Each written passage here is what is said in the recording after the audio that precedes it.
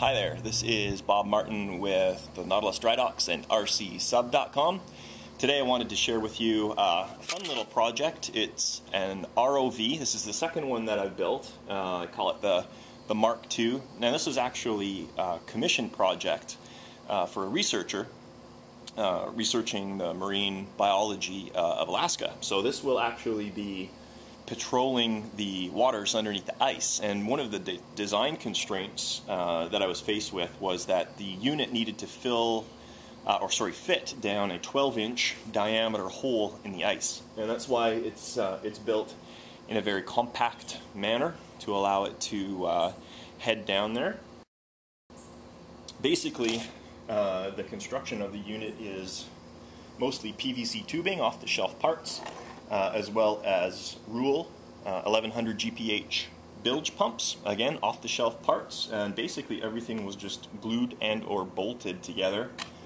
Flotation unit on the top is just styrofoam, builder styrofoam that you can get at the hardware store. I glued it together, painted it to make it look a little bit better, and it's just bolted on there. I got a heavy-duty silicone high flexibility power tether. Power and control tether. It's anchored quite securely. You can actually pick the unit up without worry about it coming disengaged from the unit and pull it back in case of catastrophic failure. The control box is actually a Tupperware container for all intents and purposes.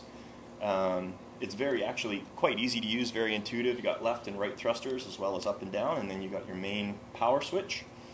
I'm using a 12-volt nickel metal hydride battery. I just had it on the shelf.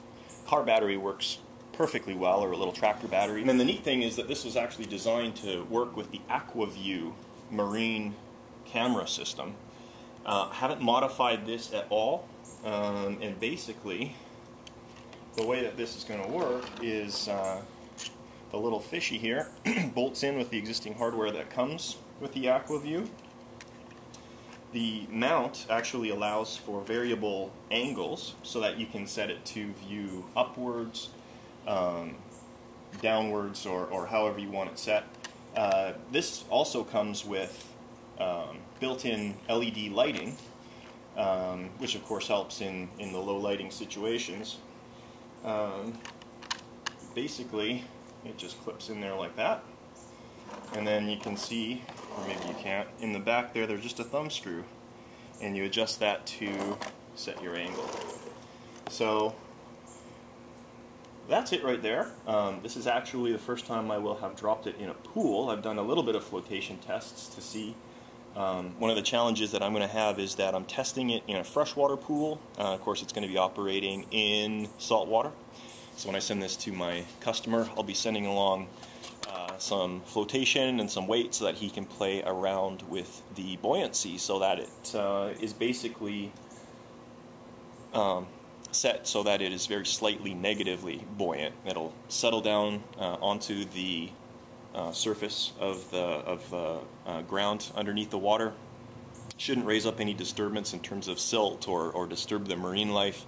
And then it basically uses the jets here to hop from place to place if it needs to get moved, but we'll see if that actually works.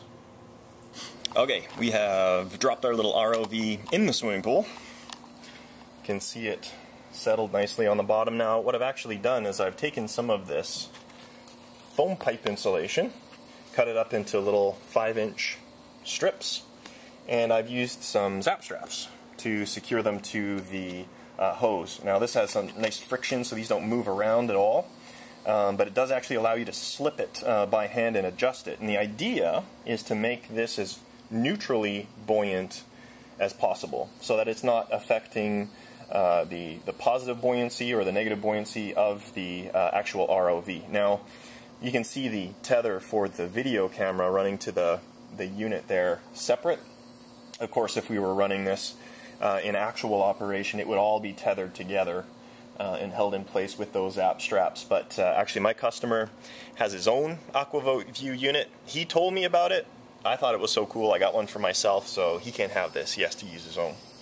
But it's all set up. The cord is basically neutrally buoyant, or as close as we'll probably get here just for testing purposes. We got that thing in the bottom of the pool. Now I think what I'm going to do is I'll take a little bit of video of it from the surface so you can see it working, and then I'll pop the camera into the waterproof enclosure and try and get some underwater video. Alright, here we go. I'm going to do the best we can. Got the ROV. I'm going to drop it into the water. I'm actually going to shake it out and get all these air bubbles out of it.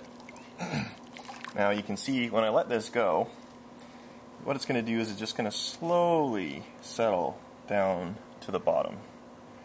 And again, you know, part of my logic or my reasoning was that this is for a research project. I don't want to stir up the sediment on the bottom of the ocean where it's going to be operating. I don't want to disturb the wildlife down there. But to move it, basically, what I'm going to do, and I'm going to try and shoot video and operate it at the same time, so I apologize if this isn't exactly natural. So I'm just going to engage the vertical thrusters here. You can see the unit lifting up nice and gently all the way up, and then I'll release it and it's going to settle back down. So to move it around, just give it a little bit of, you know, vertical thrust, and then you can engage your left thrusters, your right thrusters, and that's how she moves around underneath the water. Now you will get more thrust if you take the bilge pumps apart and attach propeller to the output shaft. The reason I went with this was for ease of maintenance and for spares. To swap out the propellers if there's ever a catastrophic failure of one of the bilge pumps would take time. So we lose a little bit of efficiency in regards to propulsion thrust. However, to swap out a unit if it were ever to go bad would literally take 5 minutes. Just unclipping the old one, clipping the new one back in. So that's the reason that we went for it. If you're after thrust, you can definitely use a propeller. Of course, you're going to want to shroud it to make sure you don't suck in weeds or that sort of a thing. With the pump system, it's got filters in place and screens so that you don't suck up weeds or small mammals as you patrol around underneath there. And honestly, for this purpose, it's probably more than sufficient. So let's see if we can get some underwater video for you.